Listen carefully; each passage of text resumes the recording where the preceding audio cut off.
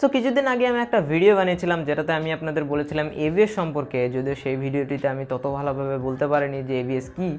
তো সেই ভিডিওতে অনেকে কমেন্ট করেছিলেন আর আমাকে বলেছিলেন সিবিএস সম্পর্কে ভিডিও বানাতে। তো আজকে এই ভিডিওতে আমি বলতে চলেছি সিবিএস সম্পর্কে, বলবো সিবিএস কী, এটা কিভাবে কাজ করে, আর সবথেকে ইম্পর্টেন্ট জিনিস, একটা নতুন বাইক পারচেস করার সময় আপনাদেরকে সিবিএসকে কনসিডার করা উচিত না এবিএসকে কনসিডার করা উচিত। তো এই সমস্ত ডিটেলস এই ভিডিওতে আমি বলতে চলেছি, তো ভিডিওটি শেষ পর্যন্ত অবশ্যই দেখুন। সো সিবিএস এর ফুল ফর্ম হচ্ছে কম্বাইন্ড ব্রেকিং সিস্টেম বা কম্বি ব্রেকিং সিস্টেম। অনেকে এটাকে এলবিএস অর্থাৎ লিঙ্কড ব্রেকিং সিস্টেমও বলে, কিন্তু জিনিসটা একই। তো কথা হচ্ছে এটার কাজটা কি। তো দেখুন, অ্যাজ আ বিগিনার যারা নতুন বাইক চালানো শিখেছেন কিংবা ভাবছেন নতুন একটা বাইক পারচেস করতে, তো তাদের বাইকের ব্রেকিং সিস্টেম সম্পর্কে ততটা ধারণা থাকে না। তারা জানে না কখন সামনের চাকার ব্রেক ইউজ করতে হবে, কখন পিছনের চাকার ব্রেক ইউজ করতে হবে। তো তারা হয়তো সচরাচর সামনের চাকার ব্রেক ইউজ করবে কিংবা পিছনের চাকার ব্রেক ইউজ করে। তো যার ফলে কি হয়, বাইকের যে ব্রেকিংয়ের ফুল পোটেনশিয়ালটা তারা ওঠাতে পারে না। কিন্তু বাইকে সবচেয়ে ভালো ব্রেক করার নিয়ম হচ্ছে সামনের চাকা এবং পিছনের চাকা উভয় ব্রেকটিকে ইউজ করা একসঙ্গে এবং আস্তে আস্তে। সো অ্যাজ আ বিগিনার যারা বাইক চালাতে শিখেছেন, তো তারা অনেক সময় এরকম কমপ্লেন করতো যে বাইকে ব্রেকিং সিস্টেম ভালো না, বাইক তাড়াতাড়ি থামলো না, তো এক্সেট্রা এরকম অনেকই কমপ্লেন আসতে থাকতো। সো এই প্রবলেমটিকে সলভ করার জন্য হন্ডা তাদের বাইকে সর্বপ্রথম সিবিএসকে ইন্ট্রোডিউস করে। আর সিবিএস মূলত কী করে, যখন ইউজাররা সামনের চাকার ব্রেক প্রেস করে, তো তখন সামনের চাকা এবং পিছনের চাকা উভয় ব্রেকটি একসঙ্গে প্রেস হয়। ইউজারকে আলাদাভাবে পিছনের চাকার ব্রেক প্রেস করতে হয় না, যার ফলে বাইকের ব্রেকিং ডিস্টেন্স অনেকটা কমে যায়। তো এটাই মূলত সিবিএসের গোটা কনসেপ্ট, যেখানে ইউজারদের ইন্ডিভিজুয়ালভাবে দুটি ব্রেককে প্রেস করতে হবে না। সামনের চাকার ব্রেকটি প্রেস করলে পিছনের চাকার ব্রেকটি আপনি প্রেস হয়ে যাবে। তো সিবিএসের যেরকম কিছু অ্যাডভান্টেজ রয়েছে, সেরকম কিছু ডিসঅ্যাডভান্টেজও রয়েছে। যেখানে ধরুন এটা যারা নতুন বাইক চালাতে শিখেছে, যারা নতুন বাইক পারচেস করবে, যাদের বাইকের ব্রেকিং সিস্টেম সম্পর্কে ততটা ধারণা নেই, তাদের জন্য একটা ভালো ফিচার হিসেবে সামনে আসে। সেখানে যারা প্রো বাইকার, যারা বাইক নিয়ে স্টান্ট করে বেড়ায়, তাদের জন্য এটা একটু বিরক্তির কারণ হয়ে উঠতে পারে, কেননা তাদের বাইকের বিভিন্ন ব্রেকিংয়ের উপরে আলাদাভাবে কন্ট্রোল রাখতে হয়।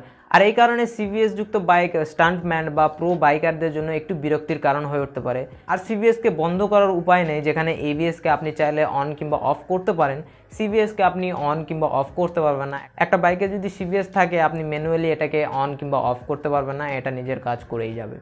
তো এখন প্রশ্ন হলো সিবিএস আর এবিএস এর ভিতরে কোনটি বেস্ট। তো যদি আমার পার্সোনাল ওপিনিয়নের কথা বলেন, তো আমি সবসময় এবিএসকে কনসিডার করব, কেননা এবিএস সিবিএস এর থেকে অনেক একটা সেফ ফিচার, যেখানে বিগিনার থেকে প্রো সবাই এবিএসকে ইউজ করতে পারে। আর অ্যাট দ্য এন্ড এটা সিবিএস এর থেকে অনেক একটি ভালো সেফটি ফিচার, যেখানে এটা আপনার হুইলকে লক হতে দেয় না, আপনার চাকাকে স্কিড হতে দেয় না, যার ফলে আপনার ভেহিকেলের উপরে আপনার পুরো কন্ট্রোল থাকে, আপনি কখনোই এটার উপর থেকে কন্ট্রোল হারাবেন না।